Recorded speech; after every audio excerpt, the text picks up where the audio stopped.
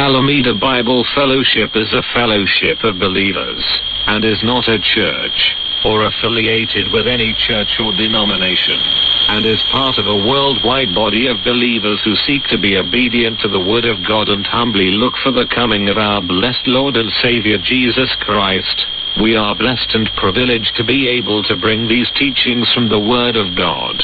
In the first part of this 30-minute broadcast, we shall be offering the fourth in a series of studies from the book of Jeremiah chapter 34. In the second part, we shall read our gospel tract, which is available for download on our website searchinghisword.com. We welcome comments from listeners.